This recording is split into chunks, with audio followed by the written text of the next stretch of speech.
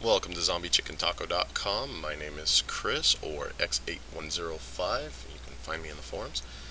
Today we're going to take a look at Radiant and some of the basic features to get a lot of you noobs out there mapping and at least making some boxes that you can at least shoot a zombie in or two.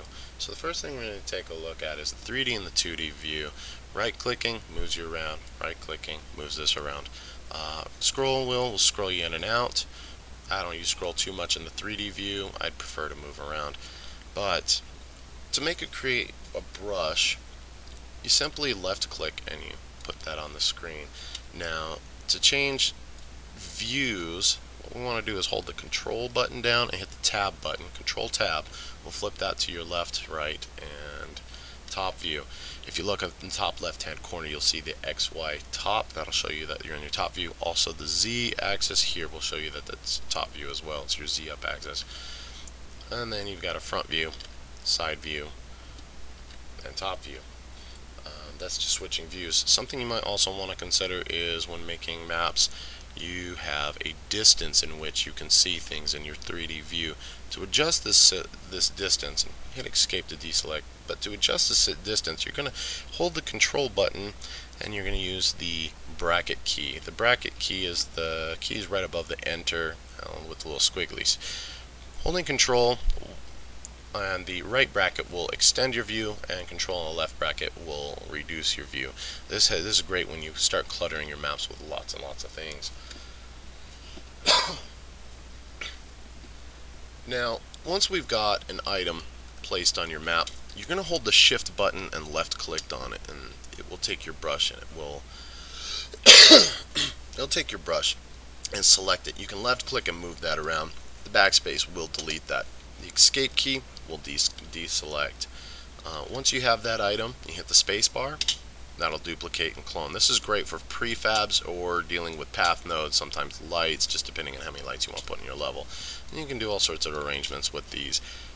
I would usually use one brush for this whole piece here, but that's just a good instance to let you know how to duplicate.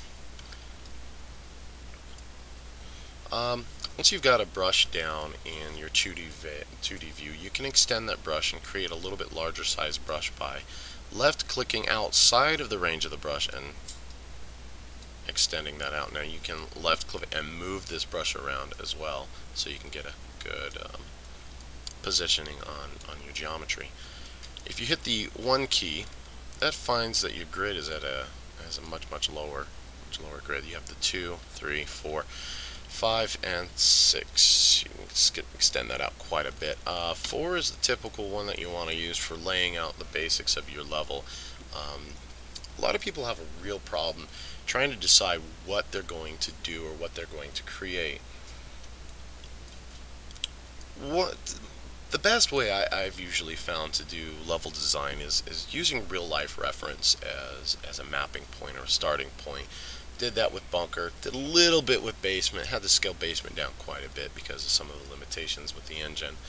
But to do this, it's really simple. You all should know that Internet Explorer or Firefox and Google Images is probably one of the best tools that you can use.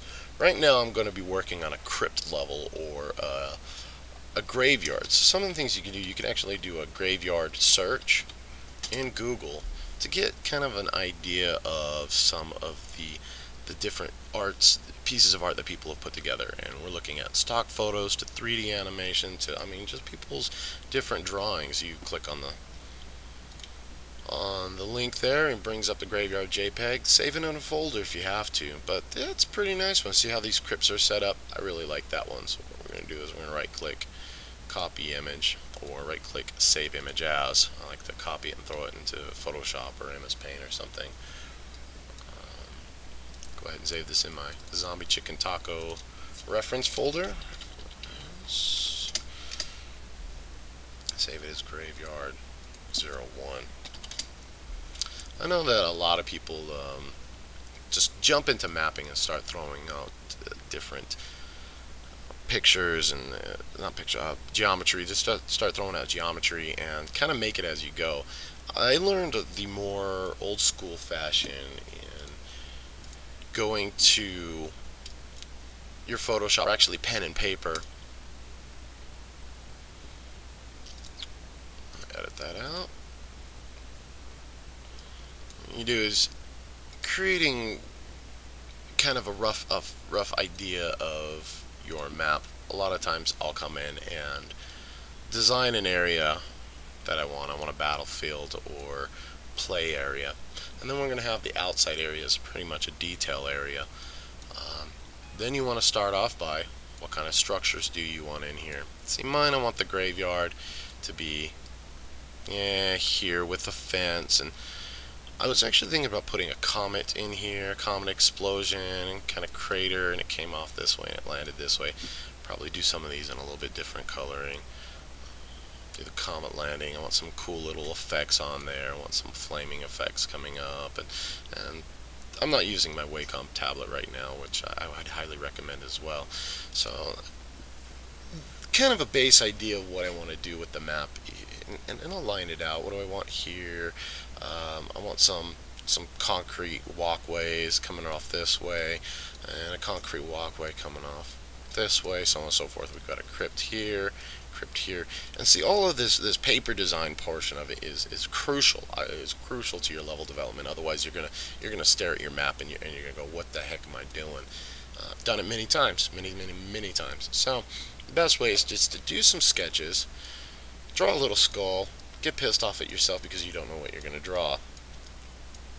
That's pretty much the crappy lesson one that we're gonna stop with right there.